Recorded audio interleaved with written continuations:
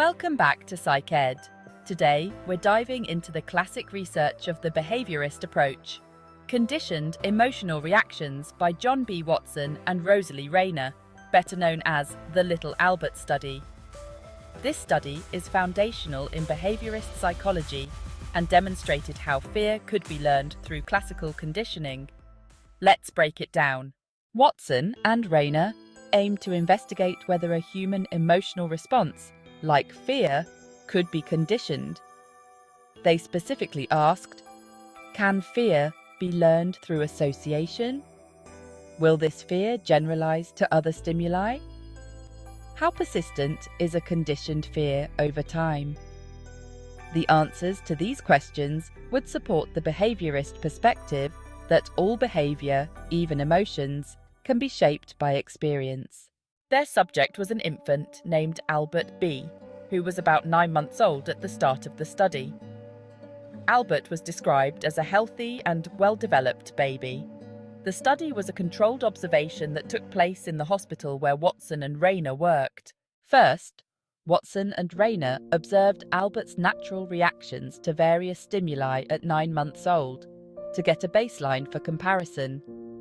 These included a white rat, a rabbit, a dog, a monkey, masks, and burning newspapers.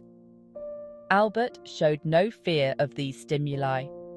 However, when Watson struck a steel bar with a hammer to create a loud noise, Albert instinctively cried and showed fear. This confirmed that loud noises naturally trigger a fear response, but the animals and objects did not. This was the baseline for their experiment. At 11 months and 3 days old, the conditioning phase began.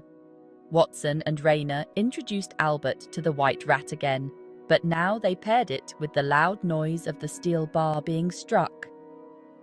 Throughout the study, Watson and Rayner used wooden blocks as a control, something for Albert to play with between tests.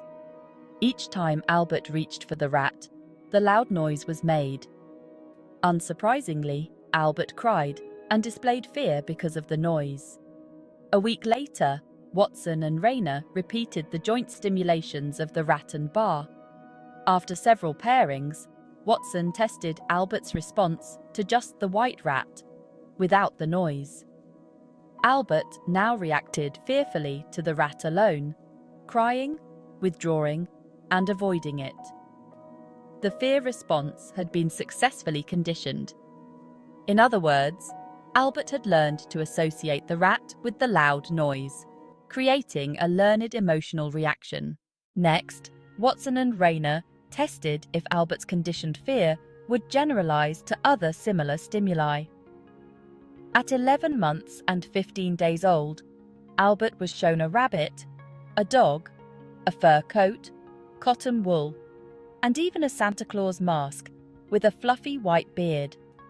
He reacted with fear to all of them, crying or withdrawing, just as he had with the white rat. This demonstrated that conditioned emotional responses can spread to similar objects, even ones Albert had never seen before. At 11 months and 20 days, they tested Albert with the same stimuli and also moved him to a new location to test the fear response, a large, well-lit lecture room. Albert displayed the same fear responses to the stimuli, whimpering and crying, and showing signs of distress. Finally, Watson and Rayner tested how persistent the conditioned response was. At 12 months and 21 days old, 1 month after Albert was last tested, Albert was presented with the white rat again.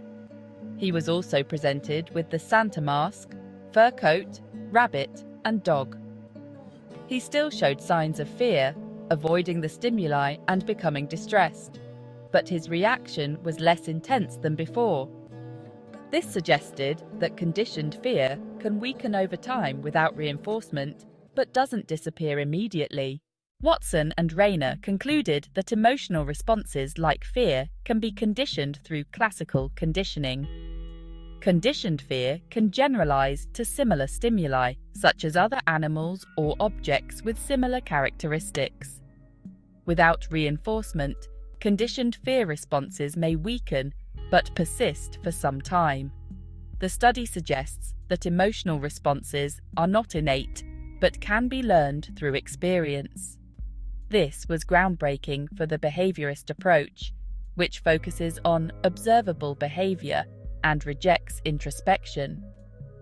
Their research helped lay the foundation for modern treatments like systematic desensitization, which is used to address phobias. Thanks for watching. Don't forget to like, subscribe, and hit the bell for more psychology content.